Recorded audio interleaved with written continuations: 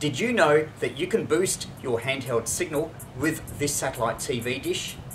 Keep watching and find out how.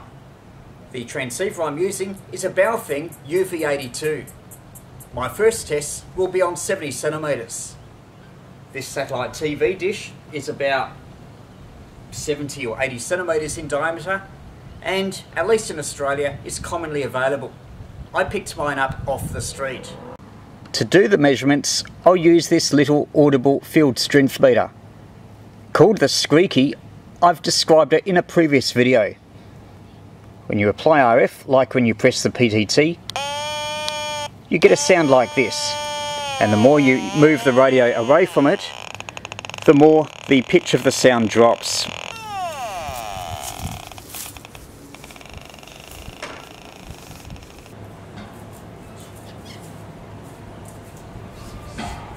I'll set myself up about 7 steps back from the field strength meter.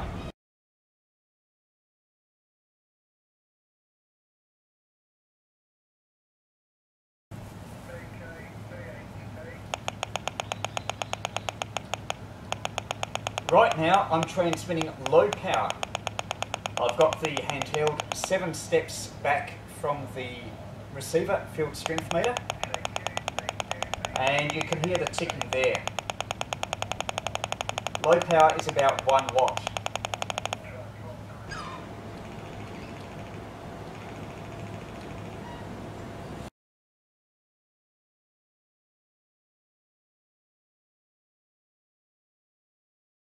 Then, when I hold the dish up to behind the antenna to operate as a reflector, the ticking noise increases in frequency, meaning there's more RF. In fact, it's very directive when I spin it around.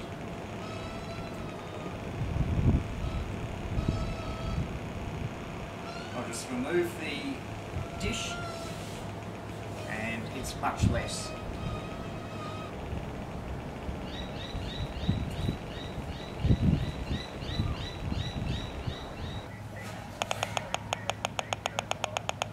Now I'll lift the dish from the ground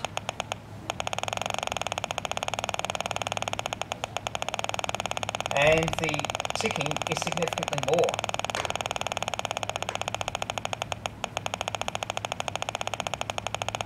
Indicating a degree of gain. Now I'll just turn the dish around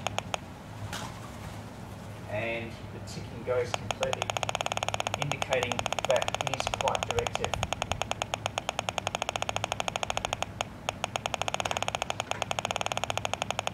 I'll just remove the dish. Ticking is less.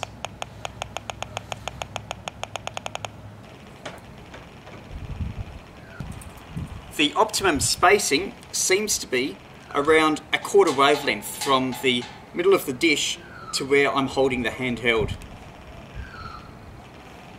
And just to confirm it's making a difference, I remove the dish and the ticking is less.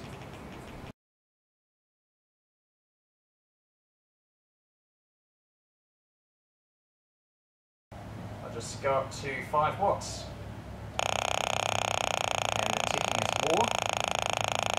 I'll just go back down to 1 watt and add the dish.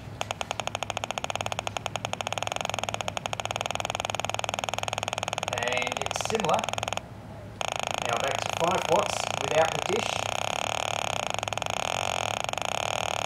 5 watts with the dish. I'll just do a 360 degrees. So no detected radiation. Turn it around.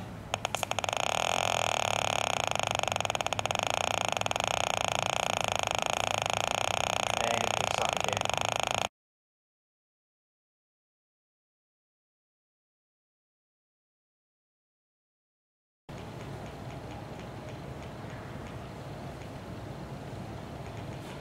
Well, it's much less decisive. I think this reflector is too small for 2 meters.